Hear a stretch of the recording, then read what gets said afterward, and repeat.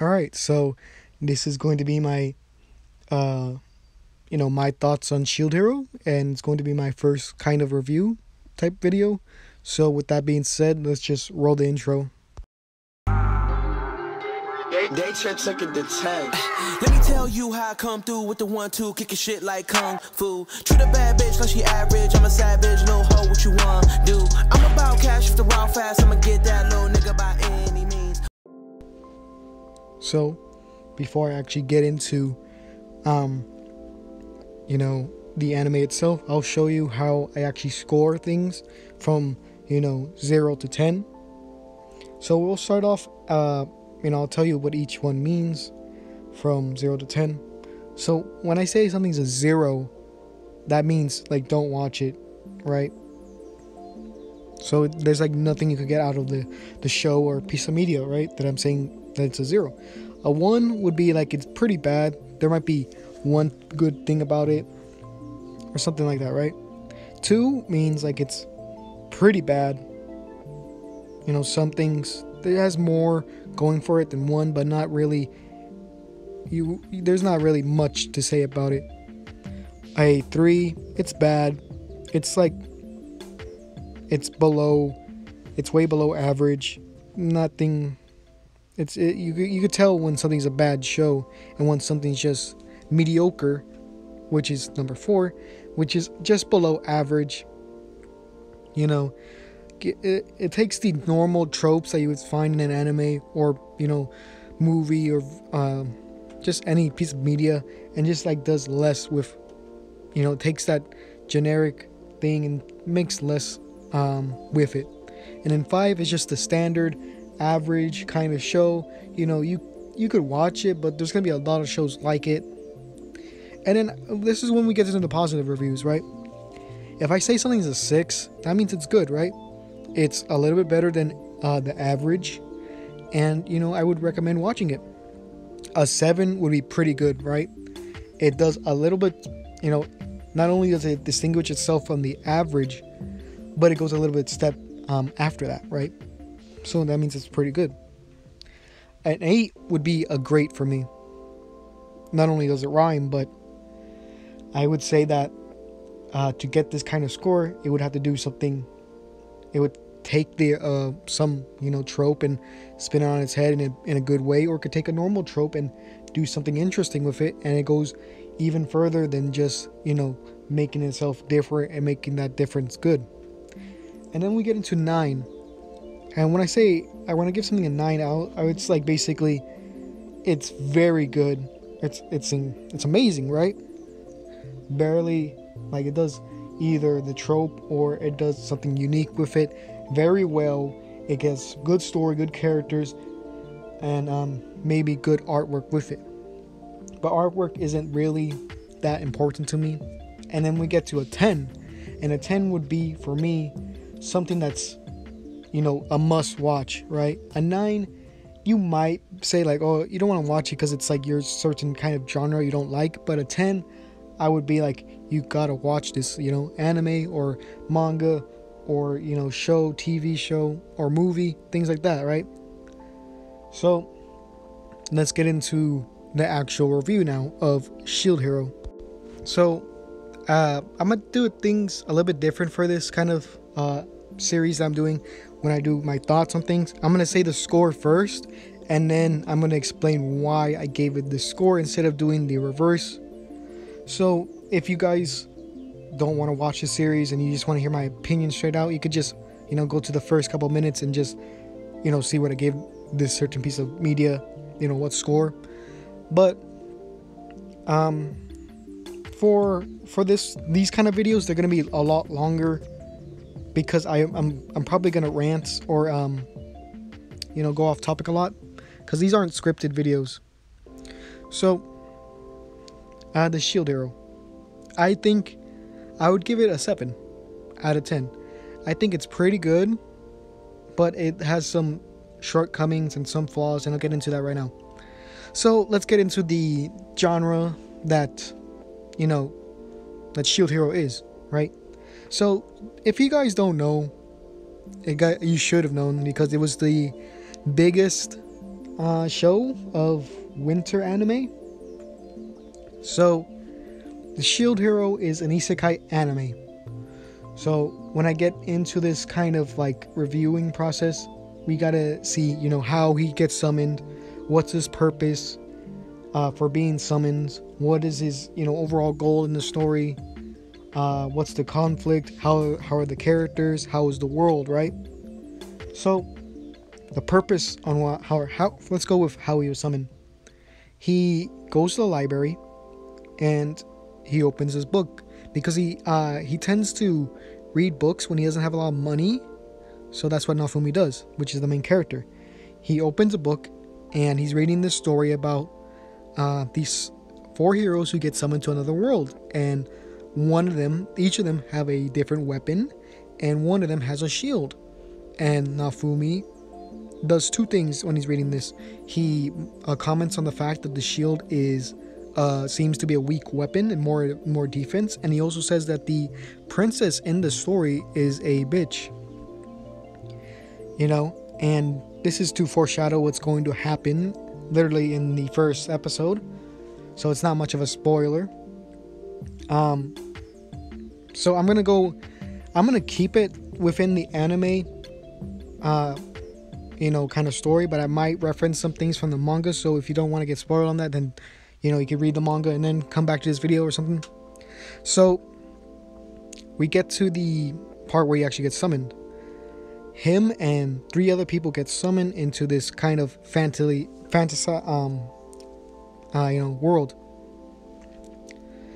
world, right? And these kind of like wizards or mages or something that work with the kingdom actually summoned them. And of course he gets the shield, which he didn't really want. So there's like parts in this show near the beginning that questions how, or makes you question when you like take a second look at it, right? So this show is called Rising of the Shield Hero, so there's going to be some sort of like growth of the Shield Hero in terms of power and influence, obviously, because of the title. So right away we get to the part where they're like with the king, and the king asks everyone's name except for Naofumi, which is the Shield Hero. And looking back on it, having knowledge after the fact of this happening, you could see kind of little hints within the story showing that people don't like the hero right off the bat, right? And this could just be seen as like a comedy relief at first, right? But then, we get later on the day and, they're talking to Naofumi saying that it's the weakest class, right? The shield is, right? And, things happen later on and no one wants to join Naofumi's party except for one girl. This is Mine, which is later to reveal to be the princess later on in the story. And for some reason, it's that classic trope of a attractive woman like joining your party and things like that, right? The first episode's supposed to make you think like this is a generic isekai kind of story, right? But then it gets a little bit weird, and you get to see the signs in between that make it show that it's not your typical, or it's showing like early warning signs, right? Like the first part is Mine telling the shield hero Naofumi to waste all of his money on gear, right, at the beginning. And she basically says, we'll just get it back later, right? And it's a weird sign because like she's kind of making him spend all the money on her. And then later on when we get to the night, Naofumi doesn't want to drink, right? And they explain, not really in the show, but they think they explain it in the light novel why he doesn't drink. And that's basically because of his tolerance for drinking. But we don't know that yet. So we could just... It doesn't really matter at this point. So it's kind of questionable why she would want him to drink that. With prior knowledge. Because if you just, watching the first episode, it's kind of normal, right? And then we get to the next day. And Naofumi's actually you know, accused of raping her. And this was a big story when it first came out, about with the Me Too movement and stuff like that. My personal opinion is that it's the author's obviously not saying that all women do this or all victims of rape are false, or even like a good percentage of them are false. She's just saying that things like this could happen, and it makes sense for the spear hero to fall to believe it makes sense for the spear hero to believe mine, but not really the other heroes. Because let me break it down for you, right?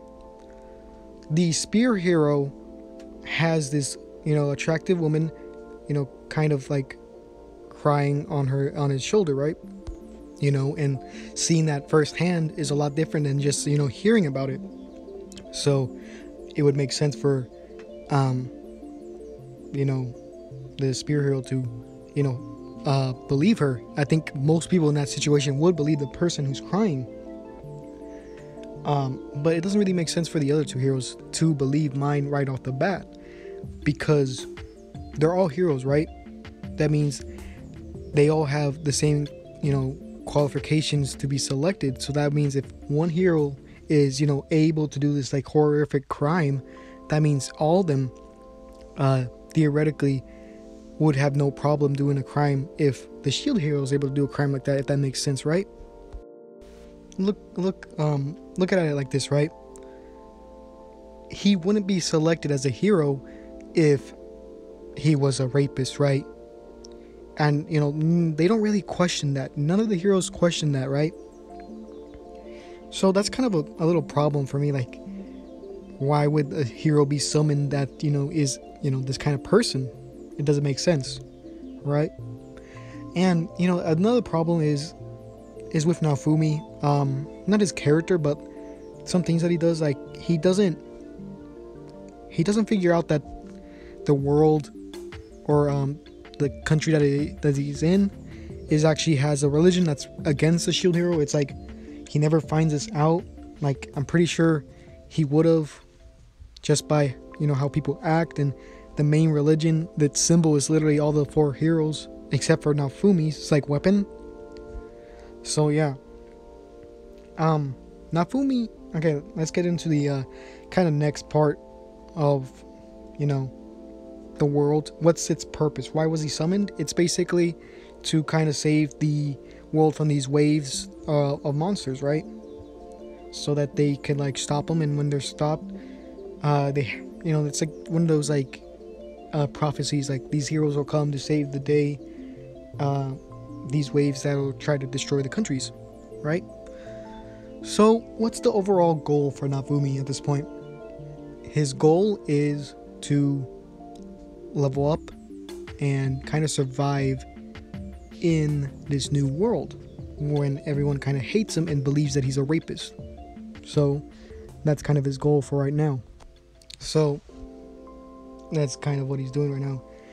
And I guess this kind of differentiates, makes it, this isekai anime makes himself a little bit different than other isekais, because not only is there one hero, but there's actually four, and the main hero is kind of hated, right? And Naofumi, after getting betrayed, he becomes more less trusting, and he just starts not caring, right? And he becomes more angry at the world, right? And here's one problem I have with the anime compared to the manga, and that is that, yeah, at first he starts off as a jerk, and he still is a jerk overall in the series, but he's not really that much of a jerk compared to the manga. In the manga, there's literally we could skip ahead a bit, right? The part where Naofumi, after the second wave, after he fought Glass, he actually goes up to the king and makes the king beg for his secrets of getting stronger, right? And he literally says, "I will kill you. Do you want your head chopped off?" Right? He literally says that to the king. He says that less a tamer version of this in the anime. But here's a bigger part, right? When he walks out, storms out of the room, right, as normal, Melty is there, which is the second daughter of the king and the first in line for the throne. And basically what happens is, in the anime, Naofumi just like writes her off, tells her like, stop following me, things like that, right? But in the manga, he basically says, I have the power to kill you too. And granted, keep in mind, like, Melty at this point is still a child, right? So he's fine with saying that because he doesn't trust anyone, especially the royal family. So he's much of a jerk in the manga, and I think the anime kind of missed that opportunity because there aren't many like, big, mainstream like animes where the main character is a jerk to this extent, especially the people, that kind of deserve it, right? And Naofumi makes sense to be like how he is because of his circumstances. What you would have noticed from those panels that I showed you is that the art style is a little bit different compared to the anime, or the manga compared to the anime. In the manga, it's more of a rounder style, but in the manga, the features that everyone has, especially the chins and things like that, are more sharpened. I just wanted to add that in a little bit. So, going on the fact that Naofumi's more of like a jerk in the manga, the part where he gets Raphtalia, right? There's a few reasons why he picked Raphtalia that the anime didn't tell you. Other than, him not having that much money to actually spend on, a good slave, a high-level slave, he actually chooses Raphtalia because she looks somewhat like mine. I believe it's in the light novel that actually tells you this, right?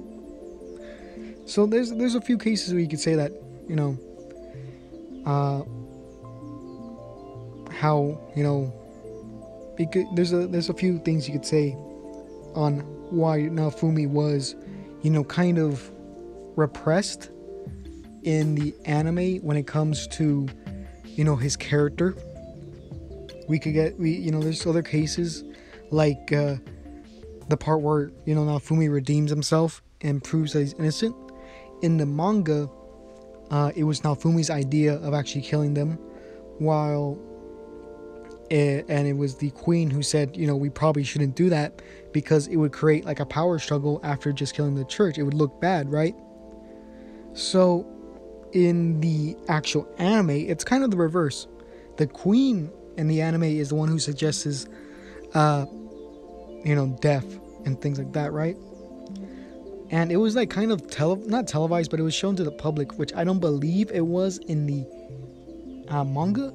They didn't even get to the part where they were like chopping, they were putting the guillotines, right? That was not in the manga. Basically, Naofumi said, yeah, we should kill him. The queen said, no, that's not really a good idea, since we just took out the, church. And so Naofumi's alright, let's just rename him to this and that, right? Trash and bitch, So that's a kind of a big difference in character, right? And it's not just Naofumi this happens to, right? It also happens to Raphtalia, right? With the noble, the fat noble that, used to own her. In the manga, she actually goes for blood. She is trying to kill this man, but her sword is actually smacked out of her hand. And you might say, looking at this panel, you might say, well, it just looks like she threw it. But no, there's a part where you could see where she hurts her hand, right? If she would have thrown it, she wouldn't have grabbed her wrist like that, right? But in the anime, she takes a higher ground for some reason. She says, if I kill you, then I'm just gonna be like you, right? And that doesn't make sense at all. I don't like when anime or just things in general kind of use this like idea, because no, it's not. You're not gonna be like this person, right? Because this man tortured children to death, right? So if you kill him, oh, okay, you're a murderer apparently in your eyes, but you're not a person who takes sadistic pleasure in torturing, small children. right? Like, come on. It's not the same comparison. So I think that was kind of a weird way of, trying to make the characters look more kind of, I guess, relatable in a way. More have a higher, like, no, like, I don't know how you explain it, but it's to make it more mainstream, I guess, in that idea. Alright, since we got the characters out of the way, let's get into the actual world and how it's built. So, the kind of big thing is the power system. It's not really explained too well how the power system really works in this kind of world, especially in the anime. There's only like, we know that there's like different types of magic, like different affinities, and you could have multiple ones. And there's like 3 tiers of spells. There's first, and then they're all in, like, I think German. There's like first, second, and third, but they're all like in German. But the anime says fast instead of like first. I believe the second the second tier and the third tier is in German, but the first is in English, right? So it's not really explained too much. The world itself is not, they don't go into too much detail into it. There's other kingdoms and things like that. Right, but there's not much we know about. There are things like, we know there's a slave trade, and we know that there's like, magical stores and things like that, right? But there's not too much fleshed out. There's villages and things like that. Typical like fantasy world stuff, right? We don't see much until like we get to near the end of the anime, where we actually go to the island to do that like double XP weekend, basically. So here's my kind of problem with that kind of part in the anime. I honestly think they should have ended the season with Nafumi getting redeemed and doing all the island stuff in the next season, because they rushed the island scenes a lot. There's a lot of things that are missed out, and a lot of character like development that could have happened, and a lot of scenes that we don't get to see, which they could use in season 2 as like a flashback. But I would have wanted it to be its own thing and have more episodes, because they kind of rushed. I think, what was it, like the last like 2 episodes with the island scenes. They even like made the characters meet up earlier than before. Like the Scythe Hero and Nafumi shouldn't have met at Raphtalia's village. They actually should have met on the boat, if I remember that right.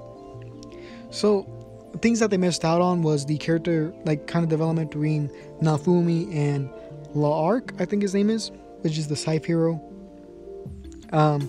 There's also things like the green-haired girl who joins Nafumi's party at the end. I think how she gets kicked out of her party isn't really explained too well in the anime. Basically, they skip over in that entire scene. Well, what basically happened was she was blamed for breaking something, a very important item for the bow hero, and she gets blamed for it, and she gets kicked out. That's all. They only explain this in the anime through like some words of dialogue between Nafumi and the girl. I forgot her name, right? But in the actual like manga, we get to see through flashbacks, and we actually see her.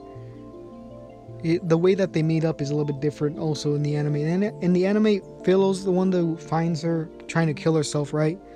But in the manga, we actually find her with the spear hero, Motoyasu, trying to like kind of help her, and Motoyasu like signals Nafumi to come and help her because he doesn't know what to do. And that's like a little bit development between the two, since at this point they're like not friends, but they're they're fellow heroes, right? And there's I'll go into the other things that they missed out, right? In the manga, they actually do a kind of flashback to what happened, and Naofumi can really sympathize with her because he was also accused of false allegations also. And this would have been a great like point in the series, after all this is done, to give him a little bit more character development, because someone's going through the same thing that, or to obviously a lesser extent, because comparing something like breaking something to rape is completely different, but it's in the same kind of general idea of false accusations. So it could have been a nice part to give Naofumi the little extra character development.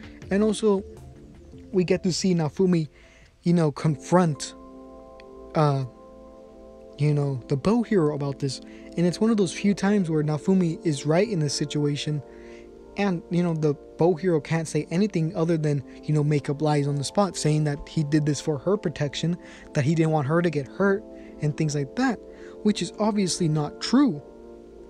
He was just jealous, or he didn't like the fact that she was actually helpful in the fight against the Scythe hero, using her like quick thinking of putting those like alcoholic berries in one of the barrels to shoot at them. So he was kind of mad about that, because all the times that she's been treated, every time we see her, she's always been treated bad. And it's kind of like disturbing in a way, because she actually has fallen in love with the bow hero, but the bow hero doesn't care about that, right? He just uses her as how he sees it, right? He wants to be the hero. He doesn't care about anyone else. And this is a good, this could have been a good, scene in the anime where Naofumi confronts this hero and how he's been treating this girl. And, Naofumi gives this girl the opportunity to show him that, she can be strong, right? And that could have been, all this could have been used in season 2. And that's why I really think that they should have saved this for season 2 and just expanded, on some of the more missing content to fill in those, 24 episodes that they needed. And I'm pretty sure they went past the 24 episode limit, or that kind of idea that anime should have 24 episodes per season, at least for big, animes. So overall, the Shield Hero has an interesting concept and an okay like power system. It's not really explained too well in the anime, at least the first season. If we ever get like a second season, it'll like explain more, because they do explain more of the power system in the manga after Naofumi gets that other person in his party. I wish they would have made Naofumi more of how he is in the manga. I'm pretty sure in the light novel he's even worse, as like a he's even more of a jerk, more of a kind of asshole in the light novel. But this is why all these combined, I think it's a pretty good anime, but I don't think it's great. So that's why I gave it a 7. I know this video is long, and I for the people who do get this far, I really appreciate that. So I know this video won't get many views, because even though a lot of people voted on that I should do this series, my channel is mostly what if, so I know that people aren't gonna go for that kind of stuff. So with that being said, next manga / anime that I'm going to review is Love is War. I really like the series, and then on that series I'll have a poll on what I'll have like a request, like what do you guys want and things like that. So with that being said, this is in the video, so yeah.